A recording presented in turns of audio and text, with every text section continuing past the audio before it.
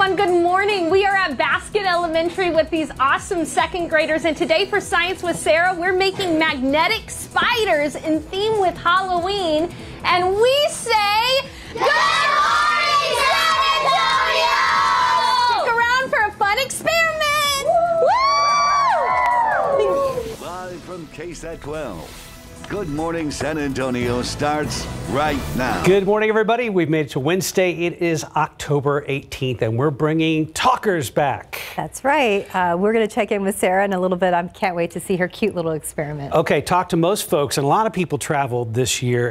Air travel is back in a big way. It's now beaten pre-pandemic levels, and one of the most stressful things, I think a lot of people would agree, is the boarding process. Yeah, it can get a little, I guess, crowded, you know, and especially on those full flights, you know, putting your luggage away and everything like that. But so United Airlines, they're looking to reintroduce window seat first boarding. That's right. So the logjam, yeah. So United knows that the conundrum all too well. So it's introducing a new boarding process to help in economy. People with window seats will now board first on United, followed by those in the middle seat and then the aisle seat. They actually call it WILMA for window, middle, aisle. Yes, okay, yeah. Yes. And then the airline says a system similar to one it had until 2017, but with more nuances. So more nuances. Yeah, the new process allows pre-boarding, award tier and higher seat class customers to go first. Basic economy passengers will still board last. United says they've already tested this out in some markets, and they're okay with it. They're going to start this process coming up next week, October 26th. Yeah, I can see how that could be a little helpful. Now, I did some research. United is saying they're going to save 2 minutes per flight on boarding this way. And that doesn't sound like a lot, right? But you start to add those up, especially at an airport like Houston Intercontinental. Right. They're going to save hours in the long run. Yeah, I'm sure it won't all go perfectly, but well, people are already confused about which seat they're in when they actually get on board once you get with your luggage. So we'll see how this goes. It'll be interesting. It will be interesting. Yeah. I was like, pardon me, I'm in the middle seat. You are? Oh, I thought I was on the window. Oh, you know how that whole thing goes. Yeah, there'll still be a little bit of that. Okay, right now we are going to check in with Justin. We're standing by for a special report from ABC News, which could happen. Oh, okay. It's actually happening right now. So obviously everybody's aware of the situation in the Middle East. President Joe Biden is there. He has been meeting with Israeli Prime Minister Benjamin Netanyahu, and we are awaiting a network update from ABC News on the president's visit. And Hamas from turning into a much wider conflict here. The president also meeting with the families of victims and first responders just a short time ago. A second planned meeting with Arab leaders in Jordan on this same trip was canceled after the explosion at that hospital in Gaza. Of course, the horrendous scene there, killing at least 500 people. Both the Palestinians and Israelis blaming each other for that blast. Meanwhile, there have been protests in support of the Palestinians across the region. You're looking right now at pictures coming into ABC just moments ago. This is outside the U.S. Embassy in Beirut. You can see protesters there demonstrating again in support of the Palestinians. The Iran-backed militant group Hezbollah calling for another day of rage, specifically targeting the U.S. And we should mention at this hour that here in this country, security remains on high alert in several major cities across the U.S. President Biden is now hoping to head off a wider war that, of course, always runs the risk of drawing in Hezbollah to the north in Lebanon and in Iran, while also trying to prevent a humanitarian catastrophe in Gaza, with hundreds of thousands of people already displaced. You can see that is the room in Israel where the president is expected to speak just moments from now. Again, meeting a short time ago with families of victims in Israel.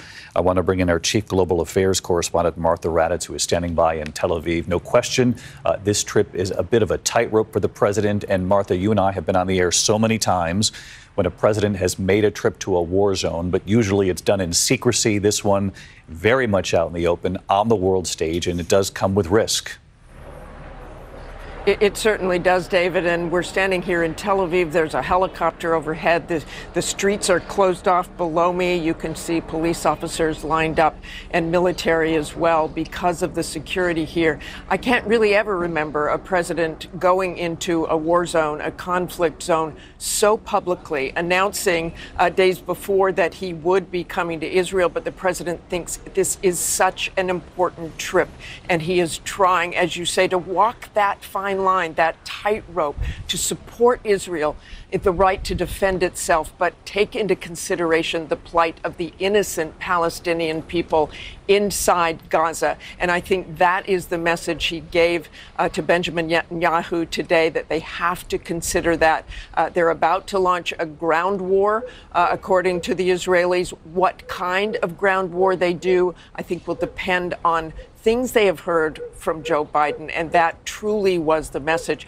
But not having those meetings with Arab leaders, Muslim leaders, is so important, because you have seen those scenes. They need, President Biden, the Israelis, they need the help from Arab leaders to calm this part of the world down. That hospital explosion, no matter what the Israelis say, you will hear from people who will not believe them. So they do need, in that part of the world, to hear from their leaders to try to calm this situation down, David. You have covered this conflict for many decades now, Martha, dare I say, and as we keep our eye on this camera where the president is set to speak, I'm curious what you make of these images coming in just moments ago from Beirut, just alarming pictures of protesters outside the U.S. Embassy there. Yeah, they're incredible pictures, and we were watching those images just a short time ago. It looks like you have some from the Lebanese military throwing flashbang grenades at protesters. That is the U.S. Embassy. They're outside the U.S. Embassy. And David, as you know well, we do have to keep in mind what happened here in Israel. You saw it up close. I saw it up close. It was a horrendous attack by Hamas, but things have really spiraled out of control. And those images from Lebanon show you how bad this could get. Martha, stick with us here. We are about 2 minutes away from President Biden addressing the world from Israel on this trip to Israel. I want to bring in Ian Panel for a quick thought here. Ian, you heard Martha talk about just the devastating images coming in out of Gaza at that hospital. Of course, both sides pointing to the other.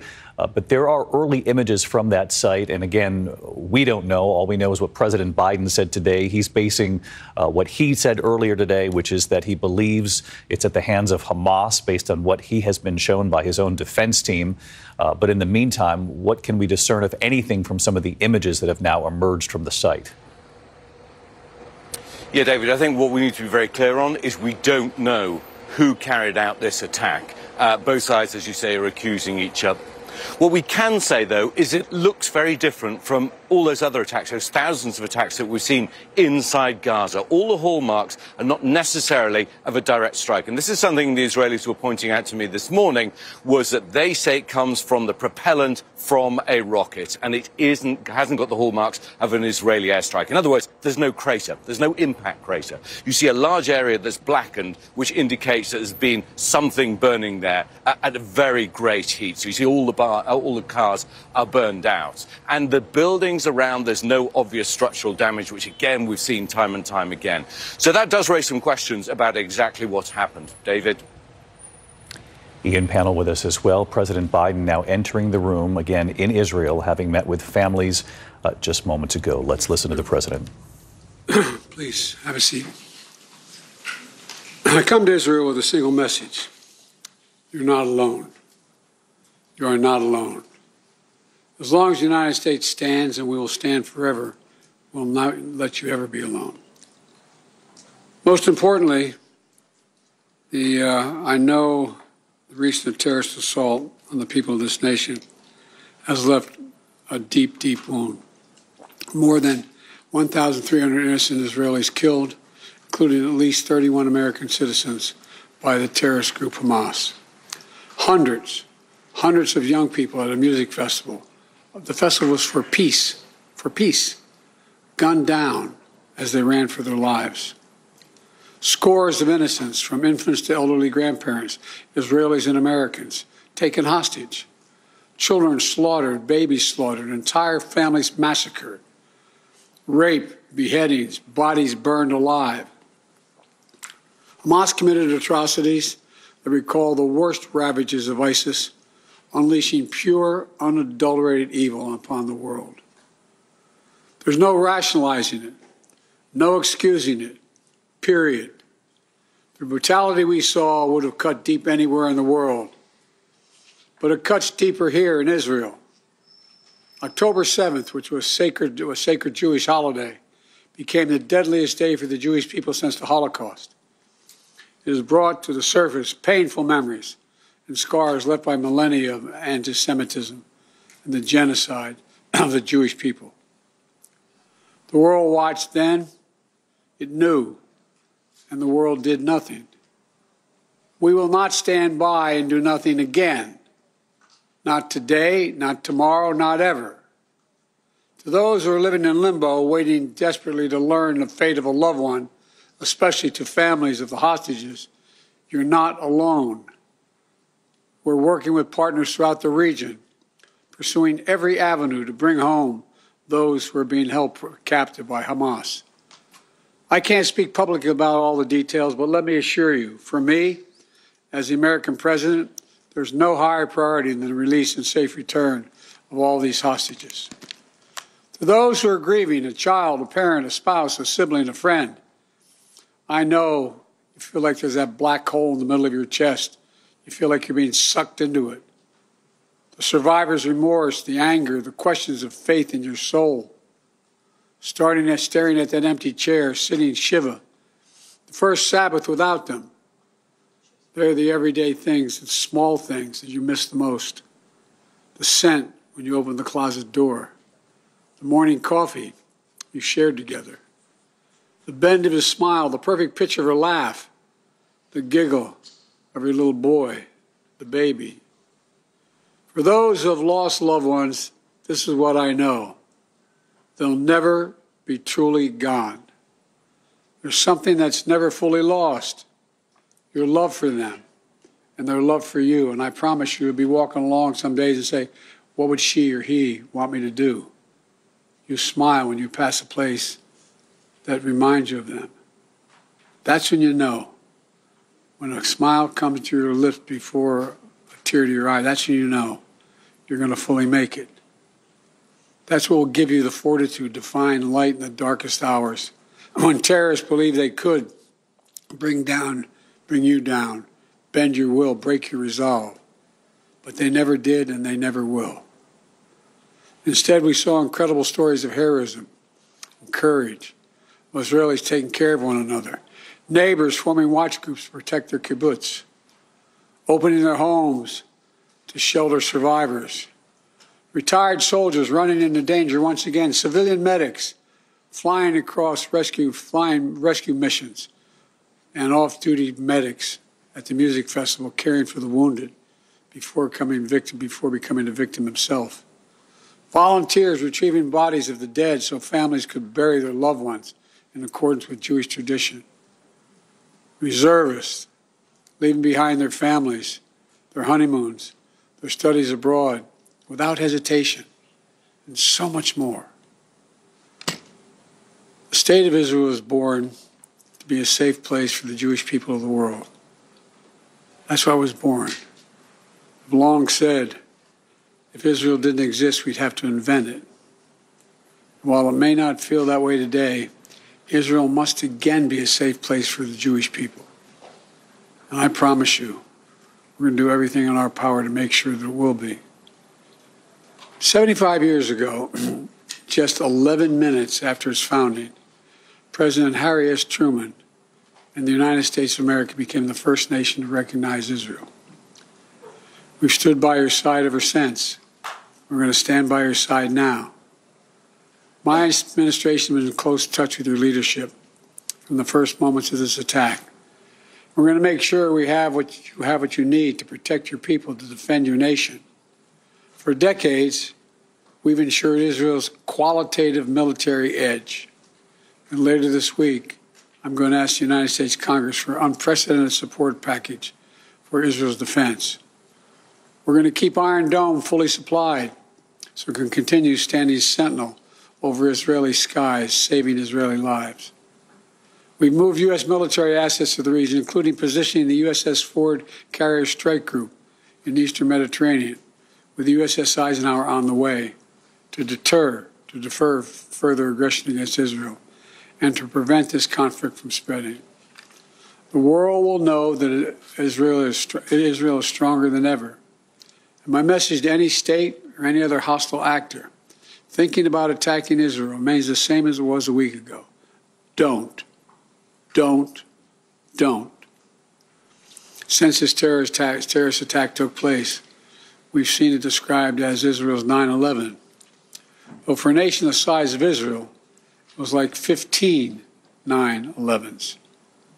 The scale may be different, but I'm sure those horrors have tapped into some kind of primal feeling in Israel, just like it did and felt in the United States. Shock, pain, rage, an all-consuming rage. I understand, and many Americans understand. You can't look at what has happened here to your mothers, your fathers, your grandparents, sons, daughters, children, even babies, and not scream out for justice. Justice must be done. But I caution this: while you feel that rage, don't be consumed by it.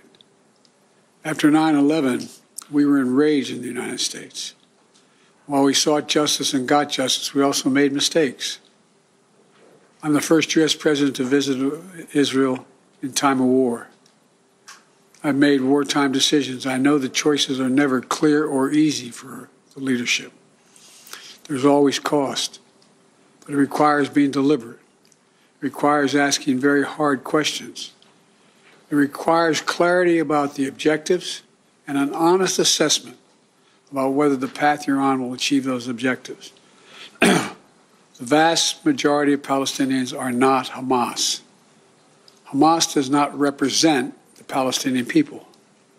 Hamas uses innocent families in Gaza as human shields, putting their command centers, their weapons, their communications tunnels in residential areas. Palestinian people are suffering greatly as well. We mourn the loss of innocent Palestinian lives like the entire world. I was outraged and saddened by the enormous loss of life yesterday in the hospital in Gaza. Based on the information we've seen to date, it appears the result of an errant rocket fired by a terrorist group in Gaza. The United States unequivocally stands for the protection of civilian life during conflict, and I truly grieve for the families who were killed or wounded by this tragedy. The people of Gaza need food, water, medicine, shelter. Today, I asked the Israeli cabinet, who I met with for some time this morning, to agree to the delivery of life-saving humanitarian assistance to civilians in Gaza, based on the understanding that there will be inspections and that the aid should go to civilians, not to Hamas. Israel agreed the humanitarian assistance can begin to move from Egypt to Gaza. But let me be clear: if Hamas diverts or steals the assistance, they will have demonstrated once again that they have no concern for the welfare of the Palestinian people. And it will end. As a practical matter, it will stop the international community from being able to provide this aid.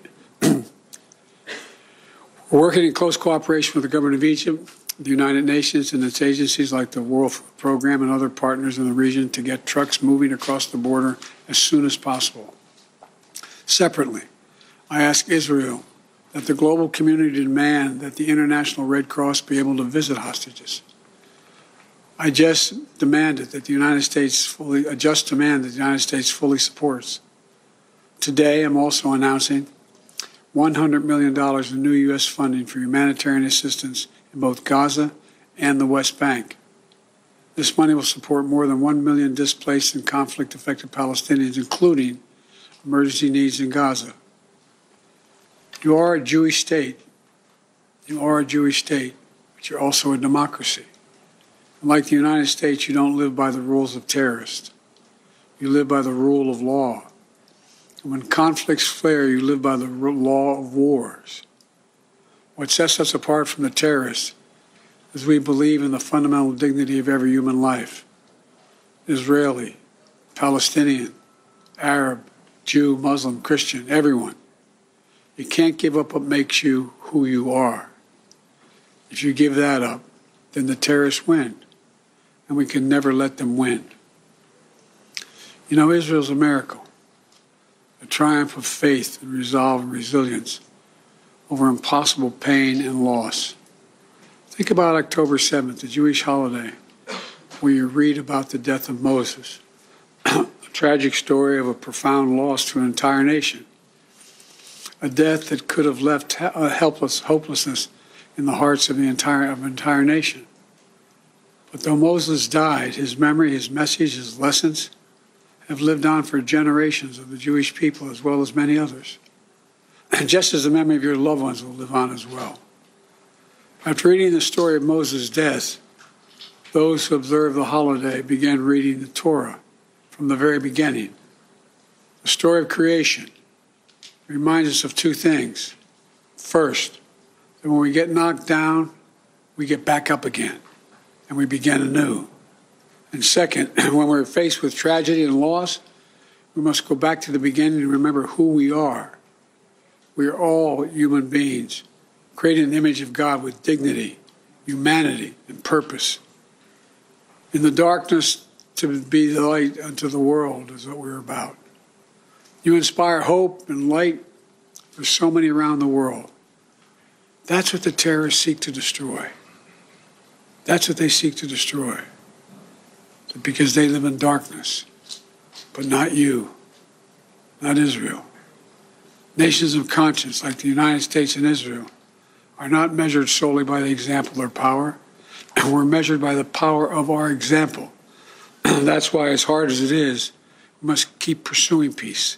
We must keep pursuing a path so that Israel and the Palestinian people can both live safely, in security, in dignity, and in peace. For me, that means a two-state solution. We must keep working for Israel's greater integration with its neighbors. These attacks have only strengthened my commitment and determination and my will to get that done. I'm here to tell you the terrorists will not win. Freedom will win. So let me end where I began. Israel, you're not alone. The United States stands with you. I've told the story before, and I'll tell it again, of my first meeting with an Israeli prime minister 50 years ago as a young senator. I was sitting across from Golda Meir at her desk in her office. And she had a guy who later became prime minister, sitting next to me, just before the 1973 Yom Kippur War. And she flipped the maps up and down, telling me how bad things were and how terrible they were. All of a sudden, she looked at me and she said, "Would you like a photograph?" I looked at her. She got up from her desk and walked out into that hallway. I think it's marble flooring. Walked out in the hallway. We walked out and there were a bunch of photographers standing in front of us. We were standing shoulder to shoulder. Without her looking at me, she said to me, knowing I'd hear her, "Why do you look so worried, Senator Biden?" And I said, "Worried? Like, of course I'm worried." And she looked at me and she didn't look. She said, "Don't worry, Senator. We Israelis have a secret weapon. We have nowhere else to go." Well, today, I say to all of Israel, the United States isn't going anywhere either. We're going to stand with you.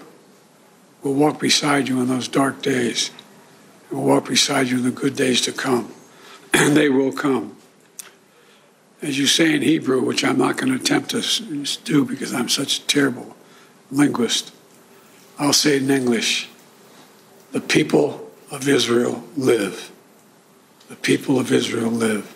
Israel will be safe, secure, Jewish, and democratic state today, tomorrow, and forever.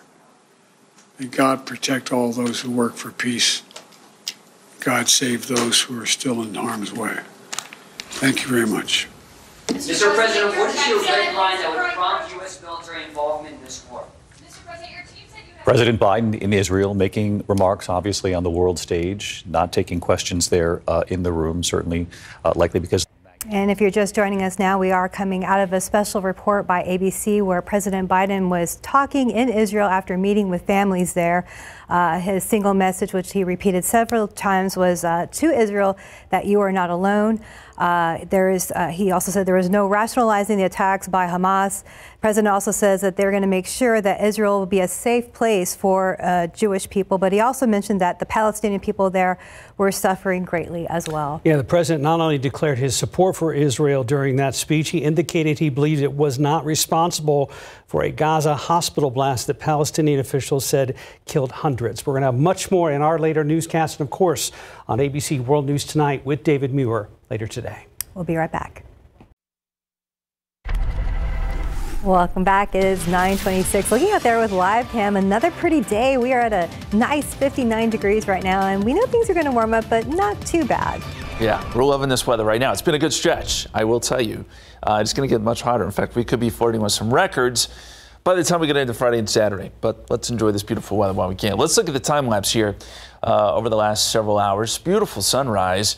And right now we've got blue skies, 57 at the airport, 57 in New Braunfels, 55 in Seguin, 61 Bernie. These numbers are on their way up. It will be a warm afternoon, but the first half of the day is going to be another gorgeous start. 83, the forecast I Canyon Lake today, 84 New Braunfels, 84 Pleasanton, 83 in Devine, 83 again here in town. Not bad, not bad. But as we go forward, look at the highs the next few days. Friday, 94. That would be a record. Last set in 1979, the record's 92. So I think that's in jeopardy. And I know you're thinking, man, we are supposed to be done with this heat. Well, it comes back briefly. At least it's just a couple days. I think after that, it does start to cool down again. But know that Friday and the first half of the weekend are going to be very toasty. We do have a front that we're watching. Right now, it's up across North Texas. Does it bring us rain? No. Does it cool us down? As you saw, absolutely not. All it does is draw in some drier air, so the dew points will fall off as we get into tomorrow afternoon. So this really isn't much to worry about. Now, before it gets here, we will see moisture briefly come back into play tomorrow morning. You'll feel it a little bit more. It could result in a little bit of patchy fog, and this model does show some fog developing, again, briefly tomorrow morning. Shouldn't be a big issue, but I do want to let you know that that is a possibility. As we look at the dew points, they're still pretty low right now, so they rise overnight, and then by tomorrow morning we get some muggy conditions, and that's why I think we could see a little bit of fog. Then that front comes through, and then the dew points fall off again, and we're back into the dry air. Hey, we got to talk about the Pacific because this is potentially our next weather maker. We're watching Norma out here in the Pacific. Of course, here's the west coast of Mexico. And right now, Norma, just a tropical storm. Winds are at 65 miles per hour, gusting to 75. It's moving northwest at about 7 miles per hour. And it will slowly move north towards Cabo before making a turn to the northeast. It will become a hurricane, we think. The question becomes, how could this affect our weather? Well, this is the time of year where some of that moisture can get pulled up into South Texas. And it looks like that's possible next week. This is one of our computer models, and it does show Pacific moisture streaming into South Texas by, say, Tuesday into Wednesday. Now, at this point, I don't think this is going to be a huge rainmaker for us. And it's hard to say exactly when and where we'll see some of this rain. But I think by midweek, possibility that rain returns to the forecast. And with cloud cover, that'll cool us down some too. So something to watch for next week. In the meantime, again, pretty quiet. 88 tomorrow, 94 Friday. 92 Saturday. We start to increase the clouds as some of that Pacific moisture comes in, and we will add in some rain chances Monday and Tuesday. Right now, 20% Monday, 30% Tuesday. And overnight lows, well, they're back in the 60s and 70s. We were enjoying these 40s and 50s. Yeah. Gone for now. All right. Still nice overall. Not bad. Not bad. Thank you, Justin. All right. Because of ABC's special report, we're kind of moving things around in this broadcast. That's right. For now, we're going to look at today's 9 at 9. President Biden had his high-stakes meeting with Israel's prime minister today, but his talks with Arab leaders were called off. The cancellation comes after the Gaza Health Ministry reports at least 500 Palestinian civilians were killed when a rocket hit a hospital. During his meeting, Biden told the Israeli leader that the bombing, quote, appears to be done by the other team, not you, end quote. The number of dead from the conflict rising to more than 4,000, including at least 31 Americans. Those on the ground warn that nowhere is safe from the relentless Israeli airstrikes and the rapidly deteriorating humanitarian situation. Republican Representative Jim Jordan has a second vote for House Speaker scheduled for this morning after the first attempt to win the position failed yesterday. 20 Republicans voted against him, and in order to win, he can only afford to lose 4 GOP votes if all Democrats are present. House Minority Leader Hakeem Jeffries says his caucus is in talks to reopen the House with, quote, traditional Republicans, end quote. Paying with a debit card may not cost the store quite as much. Soon, the Federal Reserve is working on a proposal to cut debit card fees. Right now, every transaction costs the store 21 cents plus 0.05% of the bill. Despite higher prices and higher interest rates, Americans stepped up spending in September. Retail sales are up 0.7%, according to the Commerce Department. That's more than twice expectations. The increase was driven by spending online and at restaurants. Holiday spending will likely rebound to and even surpass pre-pandemic levels this year for the first time. That prediction comes from a new report from Deloitte Consulting. But according to that report, it's not gifts that people will be splurging on the most. It's splurging on themselves and prioritizing non-gift purchases such as decorations. The IRS is moving ahead with a plan to build its own free tax filing program. Direct File is a pilot version that will be available to some taxpayers in 13 states next year, including here in Texas. Eventually, the IRS tax filing system could serve as an alternative to private tax preparation companies like H&R Block and TurboTax. A new charge on the site formerly known as Twitter X has launched what's called the Not a Bot program. The subscription service charges new users $1 per year to post on the site. It's being tested right now in New Zealand and the Philippines. PayPal has launched a package tracking feature on its app. It allows users to see the status of their online orders, whether you paid with PayPal or not. The free feature can be used through a Gmail account linked to PayPal or by typing in the tracking information. And that's today's 9 at 9. We are back at 9:36 today. Science with Sarah is taking on a bit of a Halloween twist. Yeah, it's a lot of fun. Sarah Spivey and David Sears are out at Baskin Elementary this morning with a group of second graders making magnetic spider webs. Good morning, guys. Good morning. Yes, we are making magnetic spider webs with these awesome second graders. Here's what you need. David's already gotten a heads up here, head start. He made his spiky spider out of cardboard paper. You need googly eyes. And now on a piece of paper, and I prefer the non-coated ones because you can draw on them with markers, you're going to make a spider web. So make a spider web, David. Ooh, that's very square. Wow. That spider must have not been too happy, huh? When you made that web. Spider. Okay, good job. All right. Easier to track food. And then on the back of your spider, you're going to tape a magnet like that. And then you're going to make a magnetic wand, ooh, by taping magnets on there. How come we didn't eat the popsicle before we got the popsicle? You know what? We missed out, man. We should have eaten the popsicle. And then you can either use the connecting side to make your spider do cool tricks. Ooh. Or you can use the repelling side to make it bounce and stuff like that. So it's super fun. This teaches them about magnets. Now these kids have been working so hard. Guys, show the camera your spiders. That is so cool. I love all of the spookiness. All right, Sebastian, you ready to talk to me? What makes the spider move around? It's the magnets because... Uh-oh. Look, it's stuck to the chair. What made the spider move? Because this one's the west and this one's on the north, and it makes it stick. But if it's both, it repels off. So like that. So they won't stick. So opposites attract. Yes. Awesome, awesome. You see, these kids learned about magnets today, and they learned about spiders. What's your spider's name, sweetie? Spooky. Spooky. See, that's a great name for a spider because it's Halloween. Why does the spider move around the plate when you stick the two magnets together? Because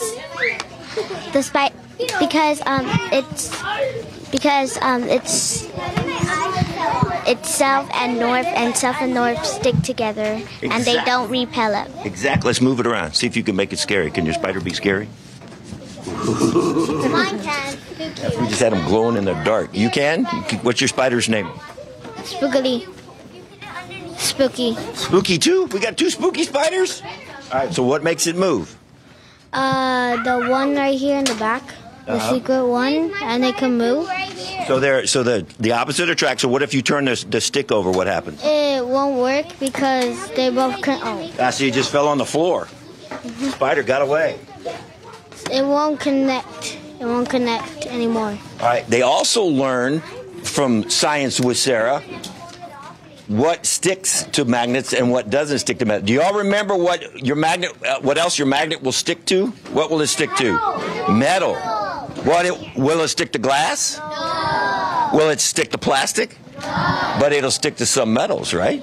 And it'll stick to each other. What's your spider's name? Miss. What is Mr. it? Skinny Legs. Skinny Legs. I love that one. And tell me about the magnet and how much fun it is to watch this magnet work. Is it fun to watch it work? Can you make it jump? Like if you try, can you guys make it jump? Spin your magnet. With the repelling side? I can flip this over. Good job.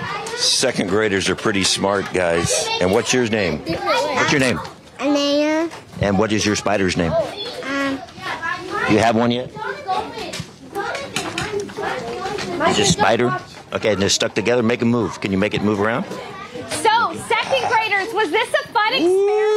All right, everybody, show the camera. Oh, my spider fell. Spider got away. I got him back. Everybody wave around your spiders and say bye to your hi to your parents.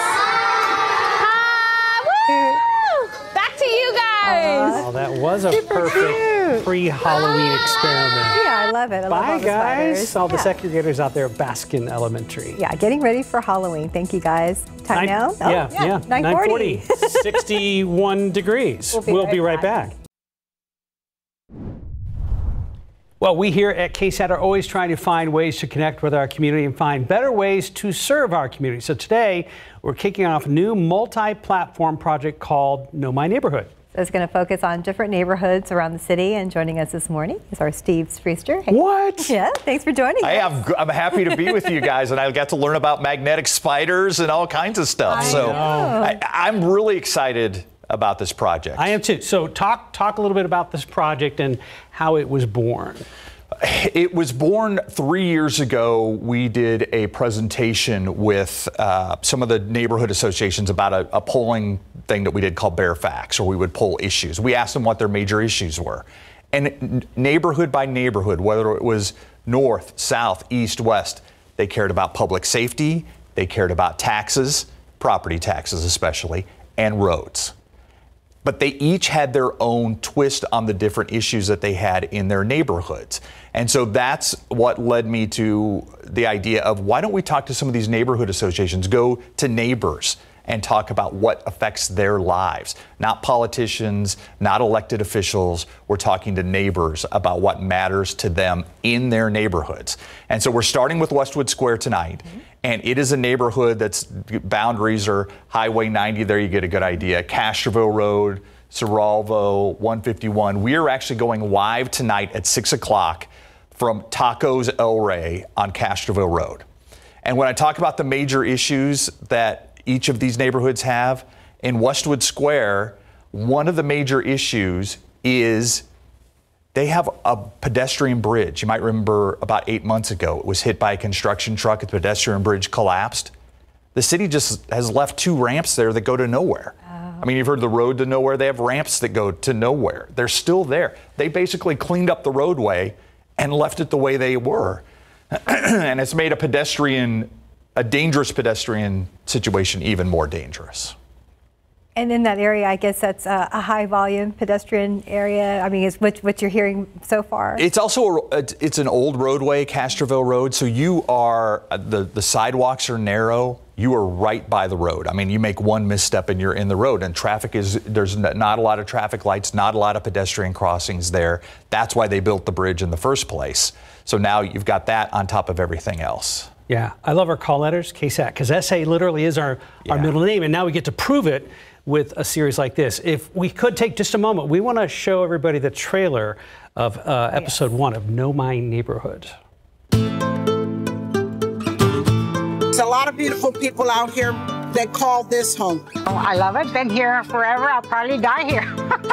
Our neighbors keep an eye on our houses, and they make sure that we're safe. There's a lot of traffic and going all over the place. The street remains very dangerous to cross. Kind of a food desert, you know. That's the other thing. There's really not a lot of grocery stores. Break-ins, burglaries, a lot of gun violence too. It's changing for the better. There's a very strong family commitment within this community. The moment that you're involved with a player, you get introduced to their entire family. Is one of the strengths of Westwood Square the people who live here? Absolutely, absolutely. All right, again tonight on the evening newscast. Yeah, and we're going to do one of these a month. Yeah, we're going to start. Say this isn't just a one-shot. This is not a one-shot deal. No, we've already got the first 4 set up. We're going to Westwood Square, then we're going to go to Alamo Ranch, then we're going to go to Dinwiddie Hill, and then we're going to Monteviejo, which is down by Brooks. Wow, and a lot of those places have huge growth right now. Well, and different issues. I mean, you're talking about growing pains when you're talking about, when you're talking about Alamo Ranch. When you're talking about Westwood Square, you're talking about one of the city's oldest neighborhoods that feels forgotten. And one of their complaints, their local grocery store. Oh, so I saw that being a food desert. We also checked out the shelves and found some surprising things on some of the shelves in the neighborhood, and that's also part of the stories that we're doing. Spree, thanks for coming in today. Hey, it's great to see you guys. Good to see you anytime. Yes. Love the glasses, by the way. I'm going for the Mark Austin look. Thanks, man. Yeah, appreciate it. It's a good look for you as well. Good luck out there, dude. Break a leg. Yes. Thank you. Thank you, guys. Enjoy. Thanks for coming in. Have good weather for it. Yeah, it's going to be beautiful. Yes, it's a perfect day to get outside and anchor a newscast or go have lunch outside. Here's Justin. Yeah, it sure is. Temperatures are still making their way up into the 60s. Real quick before we get into the forecast, we got to show you the skeleton family. I think you probably saw this morning, but this is pretty incredible. Miley Skolris. There, if you remember, what was it? Wrecking Ball, right? That was the song. 2013. Oh wow. Okay, Steph coming with the date. I like it. But anyway, great job. I love the creativity. They keep coming up with something incredible every time. So we'll see what we got a little bit later this week. Noontime today, 73 sunny. We're up around 83 this afternoon. Southerly winds start to kick in. You know what southerly wind usually means for us, and that's a little more humidity. You probably won't notice it so much today, but maybe tomorrow morning, a little bit more humidity in the air, and that could lead to some patchy fog. Right now, 57 at the airport. Dew point is at 45. West-northwesterly winds at about 3. And we are watching a frontal boundary. This comes in tomorrow. So this is tomorrow morning at 7 o'clock. We're still out ahead of that boundary, which is why I think we see a little bit of that patchy fog I mentioned. But then the dry air punches back in and we're back into low humidity. So any humidity we see over the next 24 hours will be short-lived. It'll get out of here. And you can see that here in the dew point forecast that it climbs into tomorrow morning and then falls off pretty quickly by tomorrow afternoon once that front comes through. Satellite picture shows we've still got perfectly clear skies. There are clouds out in the Gulf of Mexico, an indication that there is some moisture sitting out there waiting to move back in, waiting to move onshore. In the water vapor imagery, which shows us where the moisture is, it doesn't really show a whole lot, honestly. We've got that front that's working south, so we're watching that. A little spin out west, but this stays out west, at least for now. And then we look down to the south and west, and yeah, there's a lot of moisture there. This is a Pacific system that is looking better and better. This is Norma, tropical storm, likely becomes a hurricane here soon. You can just see the satellite presentation here. It looks very healthy. And right now, winds are at 65 miles per hour, gusting to 75. It's moving northwest at about 7 miles per hour. Why do we care about this? Well, it could bring us some rain, potentially, as we get into next week. It slowly moves north, strengthens a little bit before weakening as it moves towards the west coast of Mexico. As it moves inland, some of that moisture could get pulled up into South Texas. We see that often in the month of October. We look to the Pacific to bring us some moisture and some rain chances, but I think this is a possibility as we get into next week. Now, I don't think rain chances are going to be just huge here. I don't think we're going to get a ton of rain out of this, but with some Pacific moisture around Tuesday and Wednesday, we do add in some rain chances to our forecast, and we could see some showers and maybe a couple storms. Something to watch. Extended forecast. 88 Thursday, 94 Friday. 94, by the way, on Friday would be a record high. We may tie a record high on Saturday. More clouds, though, as that Pacific moisture moves in, and some small rain chances Monday and Tuesday. We'll be right back. Hey, welcome back. It's 9:54. We're going to look out there with Zoo Cam. I'm looking for the whooping crane. This is the camera for that, but I don't see them out there today. Do you see them? We decided they're bashful when we are here. Yeah. When we have substitutes, they come out. Cranes all day. Is that one? Wait. Oh, there was maybe one. Okay. Okay. Well, now it's hiding again. Well, it's great to go to the zoo. Thank you all the hardworking staff out there at the zoo. Yes. And the cranes are apparently on strike. Yes. All right, a little sports mention this morning. Tonight is Game 3 of the ALCS between the Rangers and the Astros. Stros hoping to get a win on the road after losing those first 2 home games over at Minute Maid. First pitch happens at 7:03 p.m. Spurs back on the court tonight for another preseason game against the Rockets. And while Wemby didn't play last night, reports are he is supposed to play tonight. Tip set for 7 o'clock at the Frostbank Center. Very nice. Well, Halloween is creeping up on us. And according to Google, the most popular costume right now is Barbie. Barbie, duh. The dolls come in all sorts of outfits, so a variety of costumes are available. That's right. We are told that Princess is the #2 pick based on what Google calls its Frightgeist. Spider-Man takes 3rd. Other popular outfits include the traditional witch, the cowboy, or the ninja. And in a cross-holiday quirk, the 10th most popular costume is a bunny. The bunny. Can't go wrong with the bunny. That's interesting. Adorable. No big surprise about Barbie. No. Yeah, we knew that was gonna be there. I'm surprised my little girl didn't want to do it, but I don't know. You're going okay. as Ken this year, right? No, Have a good day. not happening.